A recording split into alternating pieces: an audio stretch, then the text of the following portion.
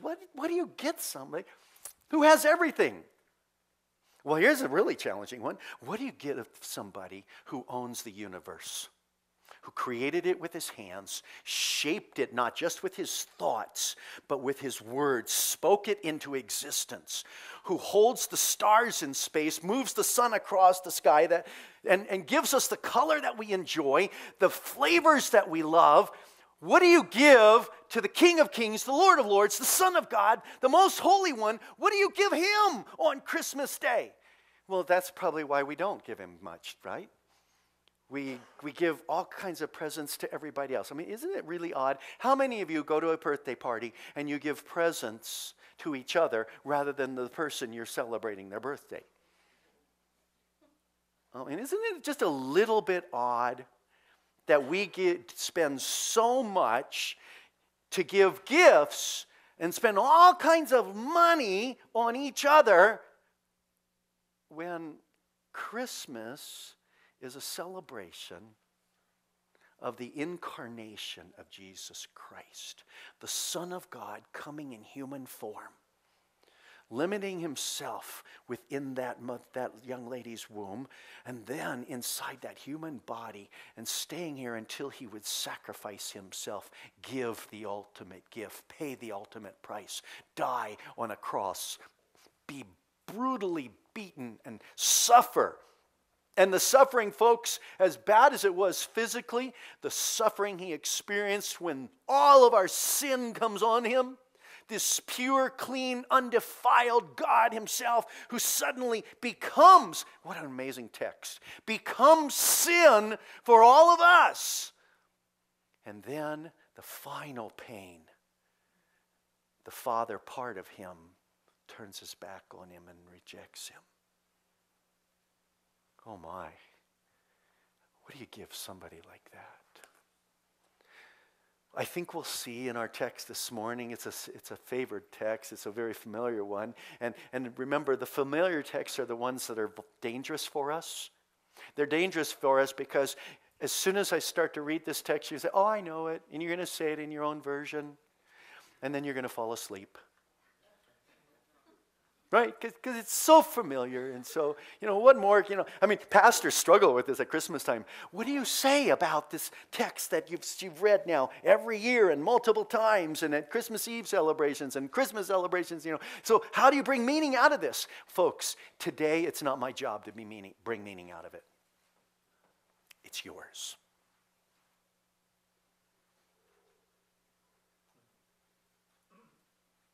It's your job to live this text.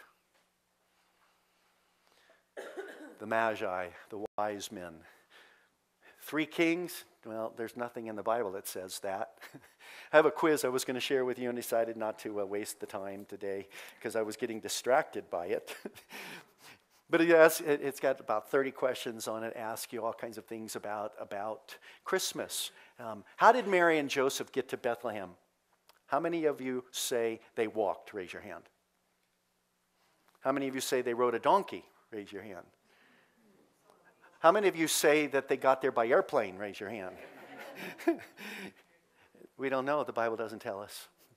But we'll do some things with this little story on Christmas Eve, and we kind of talk about a donkey, don't we? And all the animals. By the way, do you know how many animals were there in the manger, in that cave or that barn or whatever it was? Do you know how many were there? We don't know. The Bible doesn't tell us. There may have been none. There's all kinds of things that we put in as extra stuff, but that's all it is. It's extra stuff. But the fact is that these men come a long distance. How many? Probably a whole host of them. Probably 10, 20, or even more. We don't know. Had to be a large caravan. I'm quite certain of that. They're interesting men because they come from where? From the Medes and the Persians. Incidentally, do you remember the Medes and the Persians? Do you remember a very famous man in the Bible who was a leader there? Daniel, thank you. Belteshazzar. Daniel. The same Daniel of Daniel and the lion's den. The Daniel who is able to give wisdom and counsel. And he becomes the leader of the who? Guess what? The Magi. He becomes one of the leaders of the men of wisdom, the men who are giving counsel to the leader of the Medes and the Persians, to the king. And so from those roots, and those roots have gone on, so much so that a star comes up, rises in the east. They see that star, and they recognize, because they're great men of wisdom, they've listened to the scriptures, they've listened to the times, they've watched the stars. And there's an interesting thing. At this time in human history, there was kind of this sense around the world that a king, a very special king, was going to come from where? From Israel. Why did they think that? Who knows? Except that God had planted the thought within the world, and the nations will know that his son is coming. Well, let's look at the text. Matthew chapter 2, verses 1 through 11. After Jesus was born in Bethlehem in Judea. Did you already hear a word that we don't necessarily think of? When did the Magi, when does this text say it happened? After Jesus was born. Well, watch out for this one. Did the wise men visit Jesus at the manger? No. Probably not. After Jesus was born in Bethlehem in Judea, during the time of King Herod, and incidentally, the Bible is really good about giving us information, isn't it? Details, times, and dates in ways that you cannot ignore, you can't deny. Was there a King Herod? Count on it. He was a pretty nasty guy. He was so bad that he actually killed his own son the night before he's about to die. Why? Because he wants the people. And he actually goes out and says to a soldier, I want you to go out and kill 1,000 men in the city. Why? Because when I die, I want people to be grieving. Yeah, because he knew they wouldn't grieve him. So he wants them to be weeping and wailing. He kills his own family members to make sure that he can hold on to the crown. Okay, this is a guy that's pretty greedy with the crown. He's going to Rome, and he spent time in Rome. He played the whole Senate up until they sent him back there as the ruler of Israel, the king of the Jews. Herod's not a well-liked guy. And we have lots of detailed information about him. So King Herod, Magi, this is wise men. They're not probably kings at all, in fact, although we sing, we three kings of Orient are, bearing gifts we traverse afar. The fact is that these are men who watch the times. They are counselors for the leaders. They do watch the stars. They're not astrologers. They're astronomers. They're watching the heavens for things and unusual things. And they give, in that watching, they see something incredible. So what does it say? Magi from the east came to Jerusalem and asked, where is the one who has been born, King of the Jews? They incidentally know it's past tense as well. We saw his star in the east, have come to worship him. Somewhere in the east, we saw a star. Did the people in Jerusalem see the star? We don't know. What was the star? All kinds of thoughts about that.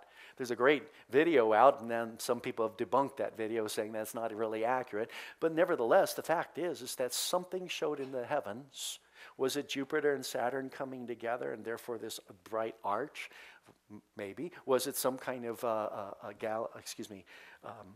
an asteroid or something else coming through? Well, we don't know what it was. Was it a real star? Well, let me ask you this. God is being born in human flesh. It's a miracle. Isn't that true? Do you think he could do the miracle of putting a star up there? And according to this one video, it will tell you that the star was actually there from the beginning of time. And it actually records it. Now, like I say, some people debunk the video, but it's an incredible analysis of the heavens. The heavens have been the same and going through their dynamic life cycle since the beginning of time, since God created them. And in those heavens, God did something to shine. Some say, well, what they saw was the angels. They saw the angels. They were over in the east, a few hundred miles away, but they saw the light of the angels when they appeared to the shepherds. Because what does it say? That there was glory in the heavens. And the angels shone about them. And they were afraid because of this bright light. And so who knows, maybe they were watching that. We don't know exactly what they saw, but we know that they saw something.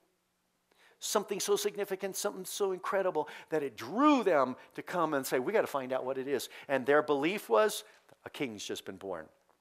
Where? In Jerusalem. We saw his star in the east, and we have come to worship him.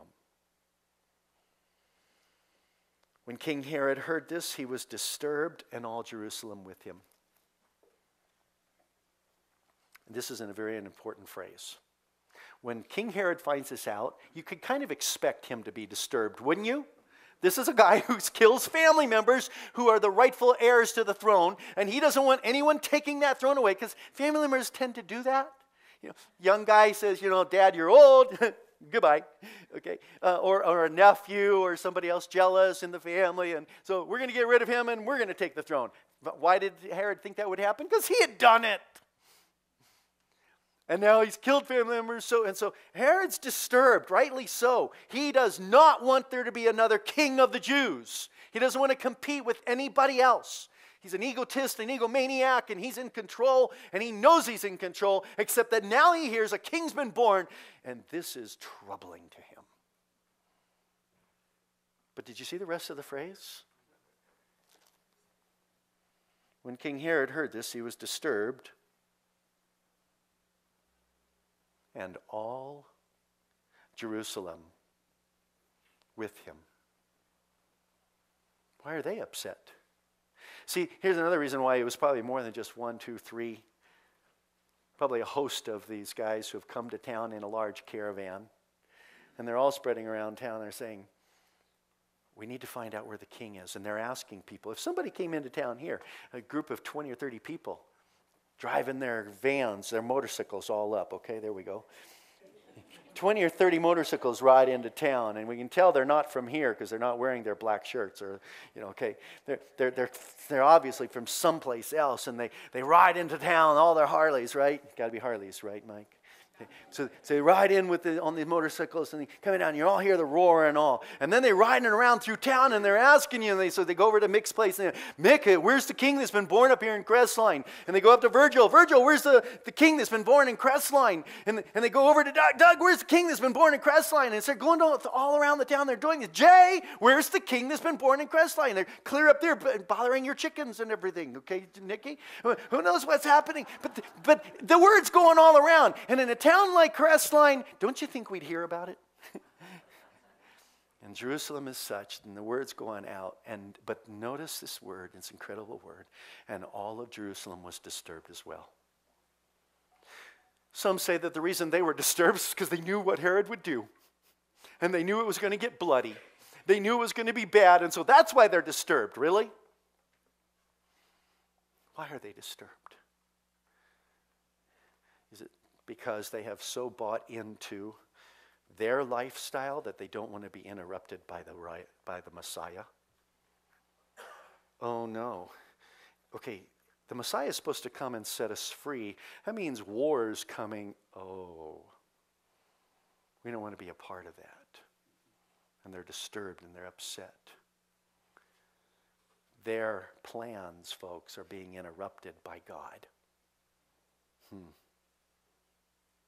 Any of us need to put the shoe on and see if it fits? Our lives are being interrupted by God's plans because we've got all these things we're busy with. And Christmas is one of those examples in which we have so much we've got to do, so many things we're being a part of, that to try to work God into it. Okay, God, we'll go Sunday morning. Is that enough?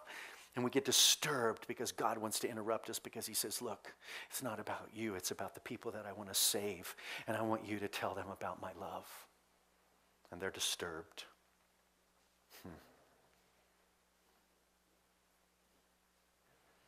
They've already been celebrating Hanukkah. It's interesting. Hanukkah only started about 150 years before Christ. Did you know that? It's not in the Torah. It's not written about in the Word of God. But it was something that started later, because while they were having a celebration and during a rebellion, some king had come in and set up his dirty stuff and his gods in the temple. And the Maccabees came in and said, we're not going to allow that. And they kicked him out. And they consecrated the temple again. And they lit the lamp there in the temple. And it burned for 8 days miraculously until they could bring more oil. It was an incredible thing. They only had enough for 1 day, and yet it burns for 8. So now what do in Hanukkah? They celebrate the fact of the burning of the oil for 8 days. Incidentally, what's interesting about that one is that story didn't become a part of the tradition until some 300 to 400 years after. What they were really celebrating was there had been a revolt because the temple had been defamed, and the Maccabees had come in there and broken in and kicked out the dirty gods. And that's what they were celebrating. Later, it gets some extra meaning to it. Incidentally, a little bit like Christmas does, isn't it? So our Santa Claus stories on all of the things that go around Christmas and all that get added. Rudolph the Red-Nosed Reindeer, yay! And did you all buy stuff on Super Saturday? Oh, I'm sorry, you missed out on the best sales of the year.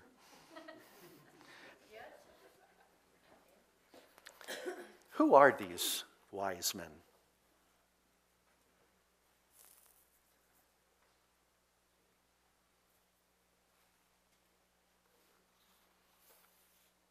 Counselors? God seekers? Ones who are seeking to worship God. Here's the question I want to ask you this. By the way, we're already a couple places down, Mike. I already did, does Christmas disturb you? It disturbed them. Does Christmas disturb you? Is Jesus in the way of all the things you want to do at Christmas? Is he an interruption to all of your activity? Does he disturb you? Second question I'd ask is, have you sought God's counsel this Christmas? Did you take the time as you were doing your shopping? You say, Bill, you should have asked this a few weeks ago. I kept talking about forgotten Christmas. I kept talking about, and Becky joined me and we were trying to say, look, what are you going to do to make Christmas different so you're not caught up in all the trappings and all the stuff and spending all kinds of money? Because that's not really what's important. Get back to what's important. Get back to Jesus Christ. Have you sought God's counsel this Christmas? Have you sought God's counsel? Should we go to that family gathering? Oh, so-and-so is going to be there. Can't we avoid it again?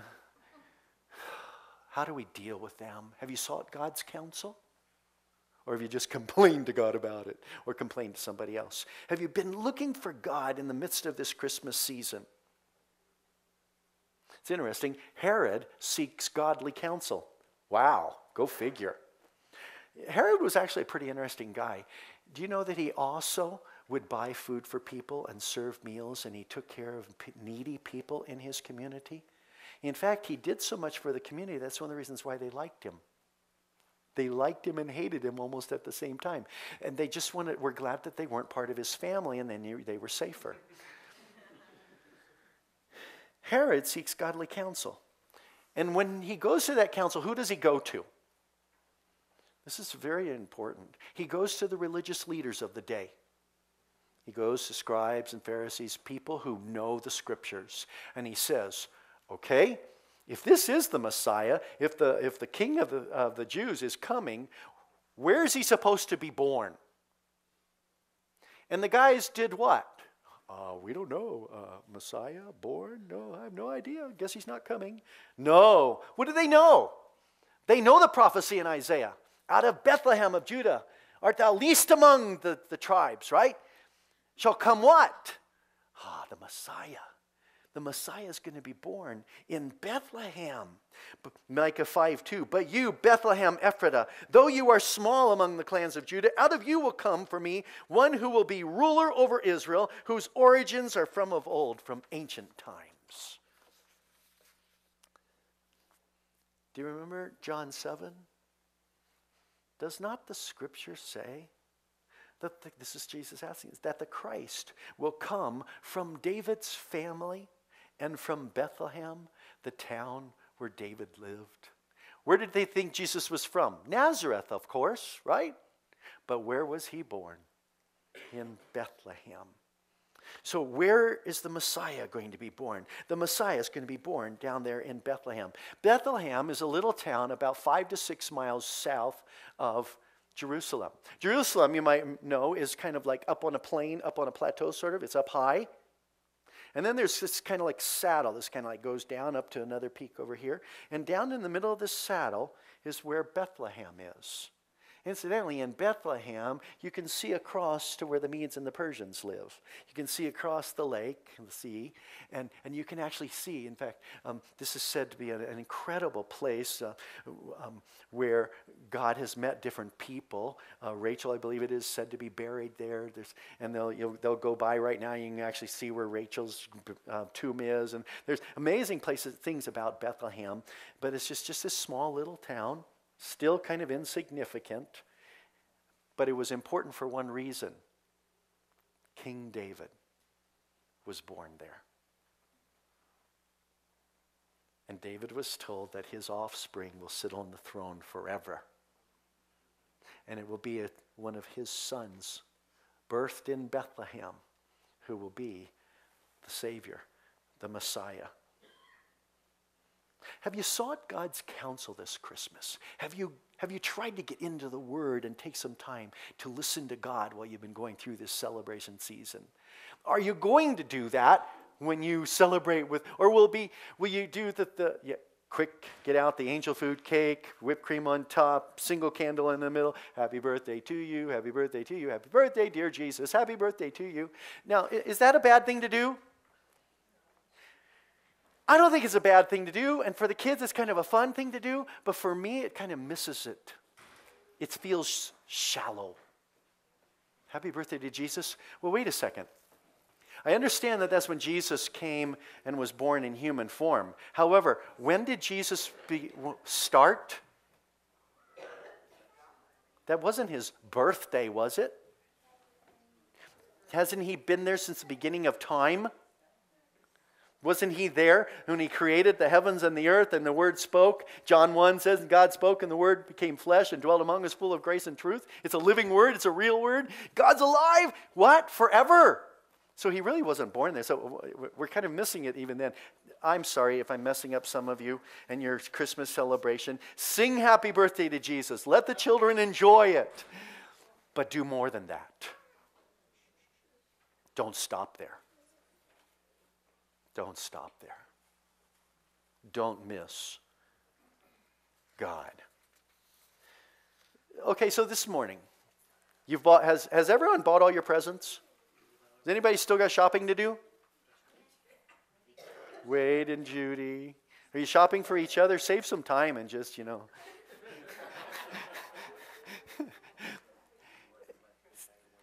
What are you giving Jesus this Christmas?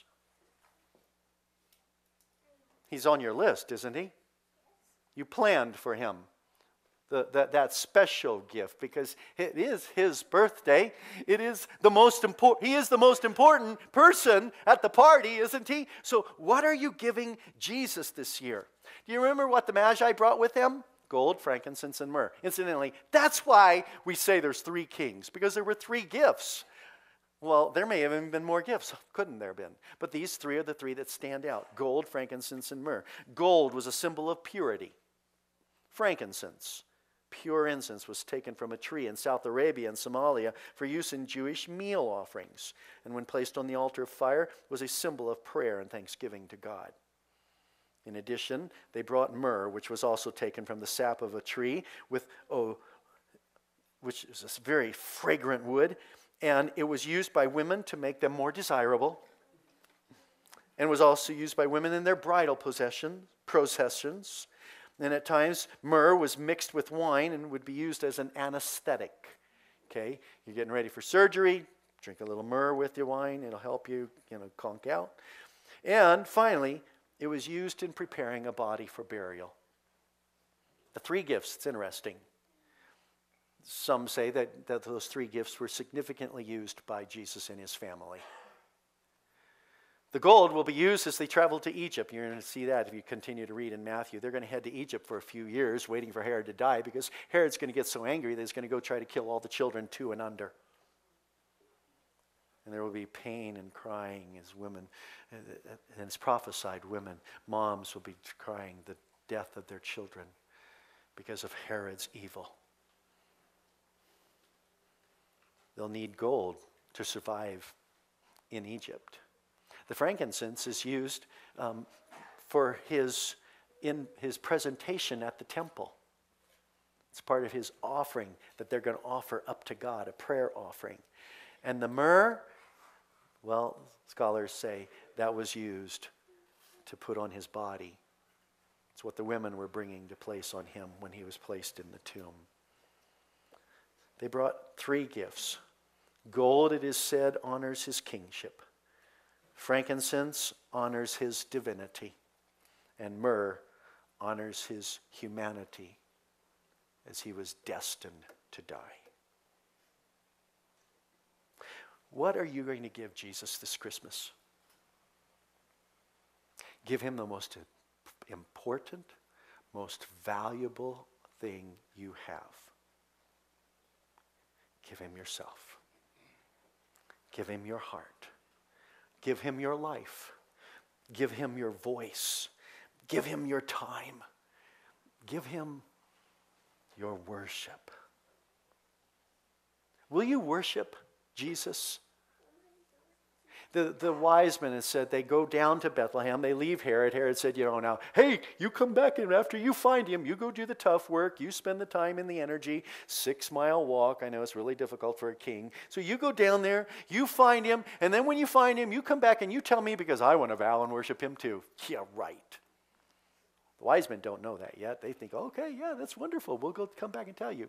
But they go down. They find Mary and the baby at home. At home. And what does it say they do? When coming to the house, they saw the child with his mother Mary, and they bowed down and worshiped him. Then they opened their treasures and presented him with gifts of gold, frankincense, and myrrh. You see, even before the gifts, they worshiped him. They worshiped him. So how often will you bow and worship Jesus this Christmas? How will you plan that into the rest of this week? In fact, have you ever really bowed and worshiped Jesus? You see, the danger is that because we've become so familiar, we grew up knowing this, many of you have been Christians since before you were born, in a sense, that's what you felt like. So you've lived around it, and you've gone to all the pageants and all. You've worn the bathrobe, dressing up like a shepherd or Mary or somebody else. And you've had angel wings on. You've been shining for Jesus. How have you truly worshiped him? Herod wasn't going to bow down, was he? Not at all. What's even sadder is Jerusalem doesn't bow either. It never ceases to boggle my mind to realize that Jerusalem was all disturbed. All these people in the city are all upset because these guys from out of town have come and they've heard the king's been born. And then they hear, the word had to get out there. Surely they knew it. Where's the Messiah going to be born? Bethlehem, right down the road. Okay, 6 miles. Job's Peak. Yeah, I know, it's a hard walk out there, right? It's uphill, especially that last mile or so. Forget that. Think about it. You're here, and Jesus is born out on Job's Peak, and you can't walk 6 miles to go see him?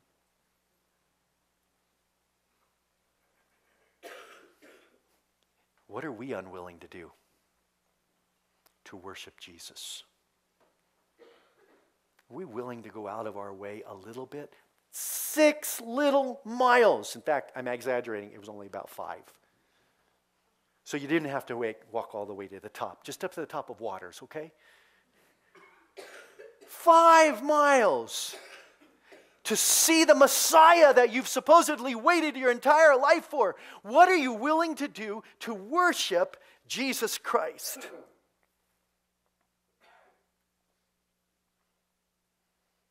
Herod doesn't worship. Jerusalem doesn't worship. Some foreigners from out of town kneel and worship.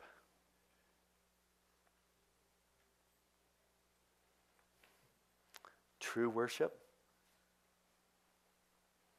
is a commitment of your life.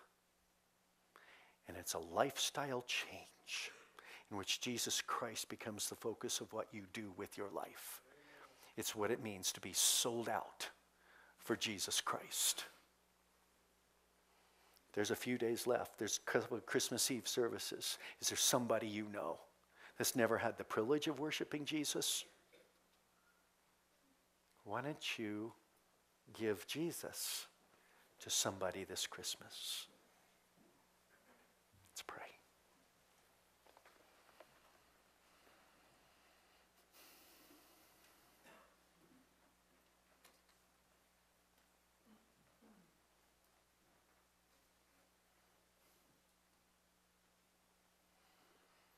God, I'm looking ahead to this week and, oh wow, tasks that I have to do related to my stepdad. Lord, still the preparations. I'm thinking even of the super dinner on Wednesday night, the dinner on Thursday. Lord, there's all kinds of tasks and responsibilities. And Lord, it would be so easy to miss you. And I pray that you'll help me not to do that. Father,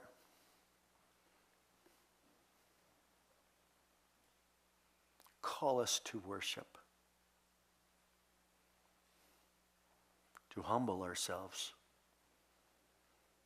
to literally be broken in spirit, to have that contrite heart, that honest conversation with you, that sincere evaluation of our relationship with you and with others. Help us, Lord, to face truth and to bow and worship you. Lord, you deserve much more honor than we probably ever give you. And for that, we ask you to forgive us and cleanse us. You are the most important thing in the world and hopefully in our lives. And yet, Lord, we ask you to forgive us that we allow so much else to take a priority over you. Lord, we want to give you our lives and our worship this Christmas.